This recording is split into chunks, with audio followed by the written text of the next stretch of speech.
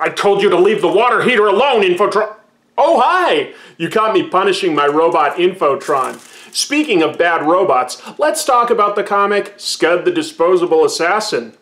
Don't you ever do that again. Comic tropes. Comic tropes.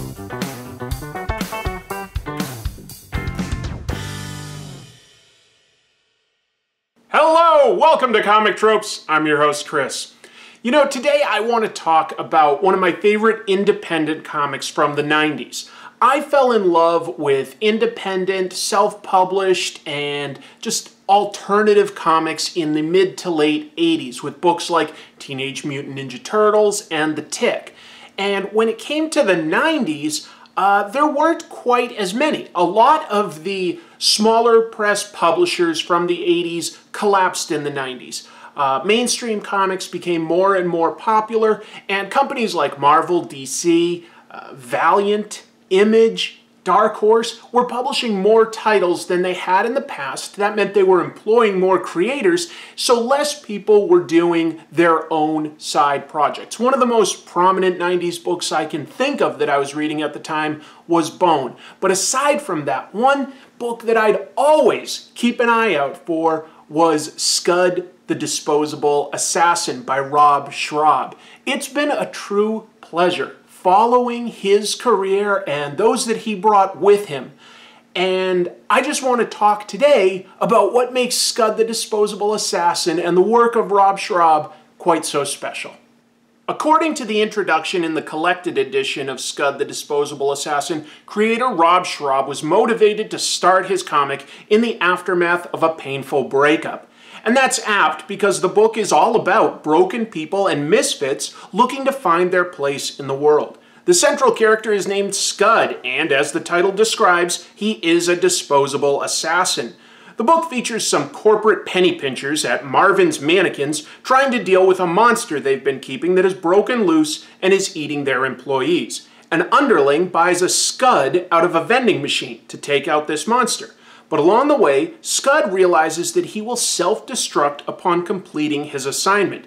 So instead of killing his target, he shoots off the monster's limbs and puts her on life support. Life support isn't cheap, so Scud takes on assassin jobs to keep paying for his target's medical bills. As you could probably guess, Scud is not only bizarre, but is also very funny. His target, Jeff, is an utterly unique patchwork monster. She has mouths on her knees, mouse traps for hands, a giant squid attached to her chest, and a plug for a head. But that's just the way Scud as a comic rolls. It's a world where anything can happen. There are robots, there are aliens, there are monsters like werewolves and zombies, and eventually there's even angels and demons. Anything goes. The character of Scud is a pretty easygoing guy who is essentially born fully formed. He seems to understand pop culture references right away, is confident in his skills, and comfortable with his profession. And he makes friends easily, including Tony Tasty and the La Cosa Nostroid Mafia family, and Drywall, a sack-like sidekick full of zippers that open to hold nearly anything. Scud is agile and proficient with all manner of weapons, and focused on living his life with the cards he's been dealt instead of wallowing in self-pity about his tough life.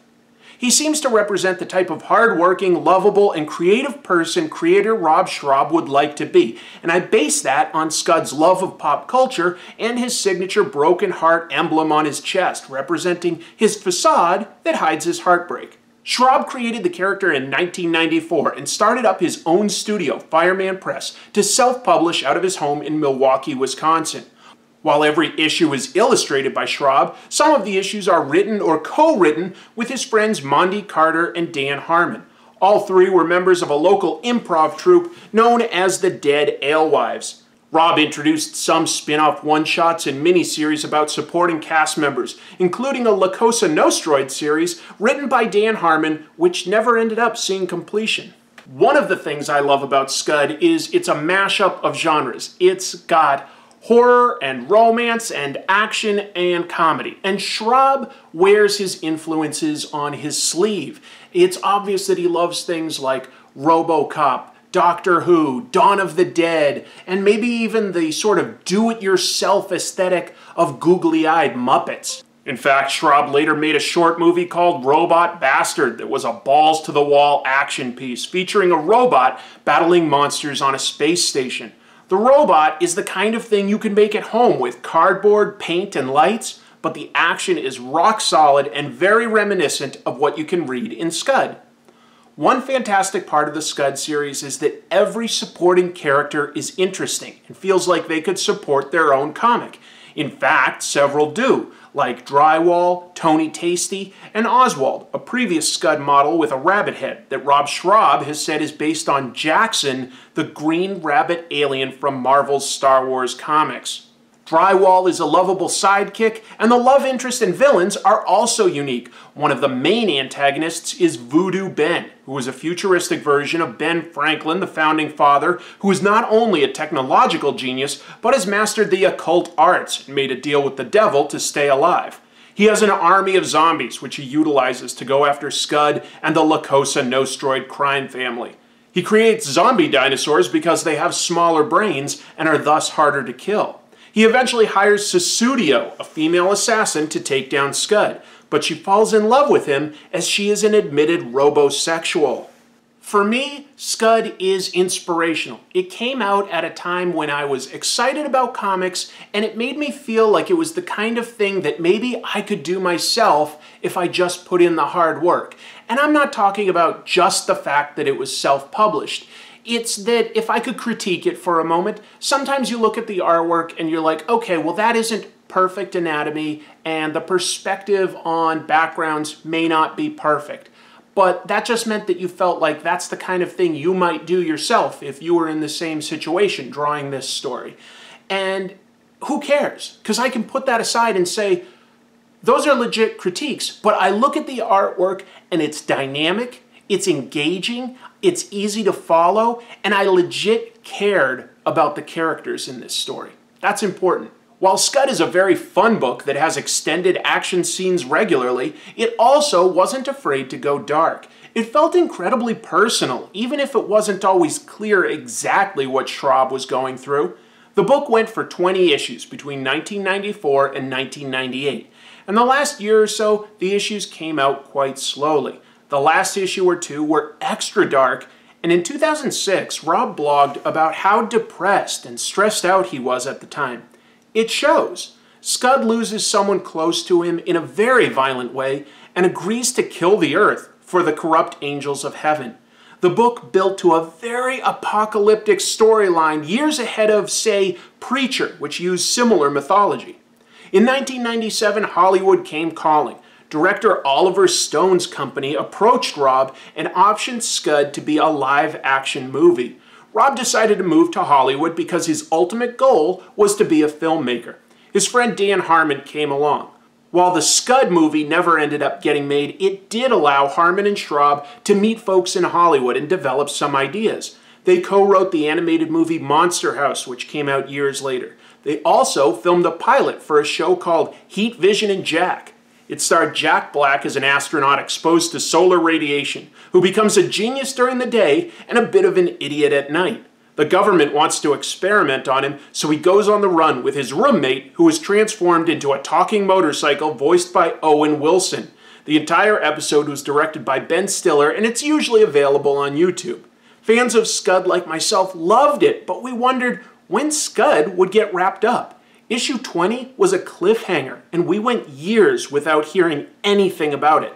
Finally, almost 10 years after the last issue had come out, Rob decided that he was in a better place and he wanted to wrap up the story. So in 2008, he published 4 more issues through Image Comics. It continued and wrapped up the story of Scud. I don't want to spoil it for you, but for fans of the comic, at least for this fan, I think it resolves in a very satisfying way. It was great that it finally came back, and Schrab promoted it in a number of creative ways, my favorite being a cartoon by Justin Roiland. You see, one thing Rob Schrab and Dan Harmon created when they moved to LA was a monthly short film festival called Channel 101. People could pitch 5-minute TV shows, and the best would go head-to-head with the audience voting and the top 5 continuing the following month. Schrab created shows like Twigger's Holiday, and Dan Harmon made Laser Fart. A number of other talented creators found their way into Hollywood by making shows for Channel 101, including Justin Roiland, who made animated shows like House of Cosby's. He would go on to make one called Doc and Marty, based on the characters from Back to the Future. In one special episode, they promoted the fact that Scud was coming back. To a close. Wow, that's pretty great, Doc. I'm really excited about that. Yeah, it's great. Now look, Marty. Look what I found outside our house, Marty. Oh no, it's real. Scud is real, Marty. It's real. No, it's not just a comic book. Oh God, it's real. Get ready. The whole world's gonna die, Marty, because Scud is real, Marty.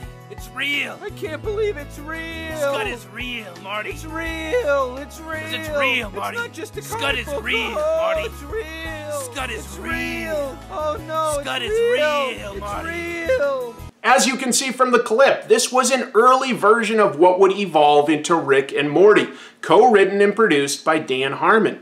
Schrab became busy developing the Sarah Silverman program and working as a producer, writer, and director on that for several years before finding the time to wrap up Scud. Scud the Disposable Assassin really stood out to me in the 90s because it was the antithesis to everything else that was coming out in the 90s from publishers like Image and Marvel. I mean, these companies were using huge events and fancy coloring techniques, things like that, nicer paper, and I don't know, it was just completely different to be reading a black and white comic that felt very, very personal. So it really stood out, and it was always a treat when you would see a new issue on the shelves. The book is decidedly not mainstream, but at the same time, I think it's incredibly accessible. Because it's a mashup of genres, there's a great chance you'll connect with at least one aspect of it. Maybe some people will be turned off by the artwork, because that comes down to individual taste. I really enjoy it personally, but your mileage may vary. The book comments on the incredible power and abuse thereof that can be found in capitalism. It shows how religion can be full of hypocrisy. But it isn't like it goes out of its way to slam something or get preachy. It just feels like a completely unfiltered flow of ideas out of creator Rob Schrab's brain. And he's a really funny, entertaining guy. The best part of all is that if you lost track of reading it in the 90s or haven't come across it yet, you can now read the entire story in Image's compilation, The Whole Shebang. Scud is an assassin, but fortunately, he never gets sent after anyone that's a good person. Instead, he lives in a world full of corruption, and everyone is at least a shade of gray. Everyone Scud goes after is absolutely evil, from cult leaders to the horsemen of the apocalypse. Despite being an assassin, Scud was designed to be the opposite of everything else on the stands at the time. Schrab said in an interview on the Sci-Fi Channel's Gravity Room that he found superheroes were incredibly powerful, but were always morose and depressed about their lives and who they lost. So Scud was created to be the opposite of that. Instead of bursting with muscles, he's a skinny, plain robot with big, cartoony eyes and bright colors. He loves his life, at least most of the time, and that's why he'll go to incredible lengths not to be disposable. In case it's not obvious, I'm a big fan of Rob Schrab. I make no bones about it. If I'm going to complain about stuff, I'll admit, his artwork may not be for everyone, and humor is subjective, so you may not find it as funny as I do. But this is something I've always enjoyed, and I have loved following his career. Rob Schrab will frequently show up these days on the Harmontown podcast. I laugh out loud at this guy's improv. I think his shtick is incredibly funny. He's directed episodes of shows that I really like Community and Parks and Rec. I loved his show, the Sarah Silverman program. He co-created that show. It's a pretty out there, bizarre show. Anything can happen. It's hilarious. I just really find the guy charming. And I think what I like most about Rob Schrab is that he created his own opportunities by self-publishing a comic book. That's what got him noticed and allowed him to move to Hollywood and start to fulfill his dreams. So I find that incredibly inspirational and aspirational. Really, really cool. I think that the whole shebang is a pretty good value. It's about $35 for the 24 issues of Scud, and I believe there's at least 2 one-shots also in this, Drywall, and I believe one about Susudio, the female assassin. So that's pretty good, you know, 26 issues at least for $35. It is black and white, but a lot of that has some really nice screen tones. I like that. I'm attracted to this artwork. If you are interested, I would also recommend looking for Rob Schrab's Scud vlogs, which he has here on YouTube. Anyway, that's a lot out of me. Let's take a quick look at what kind of fan art came in this week. I have 2 great pieces this week. The first comes from John Dupree. It features me flying through the Seattle skies, and what do you know? I'm saying, oh hi, you caught me flying. Speaking of flying, fantastic work, John. Thank you very much. Next up is this fun piece by Gustavo Gama. It features me trying out, probably for something like the Legionnaires. They're asking me what my name and powers are, and I say, I'm Captain Comic Tropes. I analyze comic books and drink... And of course I don't have pants on. Thank you, Gustavo. There's his Instagram if you are so inclined.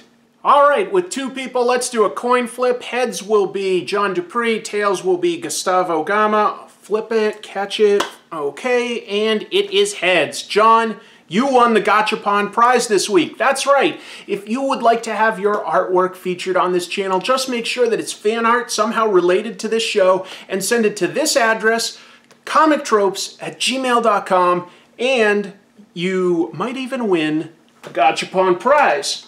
If you want your social media to be included, just be sure to include that when you send it along. Let's see what we got here from the Lunar Shines Gachapony machine. Thank you very much for that. I'm reaching in here. There is a prize. What is it? I can't quite grab it. All right. All right, let's see. It's in a bigger ball. I gotta pop this out. We have... I cannot quite tell. Oh! That's a Gudetama egg. Gudetama is a lazy, depressed egg. He just cannot find the motivation to get up. I relate to Gudetama. In case I haven't made it clear, I absolutely suffer from depression, pretty seriously. I have to take medication, I have to try to eat well, get exercise, socialize, keep busy. It's hard to deal with. It's a challenge. It's a constant challenge every day. But you know what helps, honestly? Making this show. It keeps me very busy. I find it very rewarding. Anyway, John, send me your contact info, like a mailing address, and I will send you this Gudetama egg. Congratulations on that. Folks, I hope you enjoyed this episode, maybe a little shorter than some of the others, but I know that the next 2 episodes are definitely going to be ones that everybody's into, because first I'm talking about sort of spin-off or derivative superheroes, characters like Spider-Gwen, Miles Morales, She-Hulk, Spider-Woman, Supergirl, etc. You know, all these characters that came from a bigger character. Like, how did that become a thing? Why is that a thing? Why do companies create them? Maybe the answers are somewhat obvious, but I think we'll have some interesting news there. And then after that, I mean, I got to talk about Aquaman. We've got an Aquaman movie right around the corner, so that's coming up. Anyway, that's plenty from me. Thank you for watching, and until next time, keep reading comics.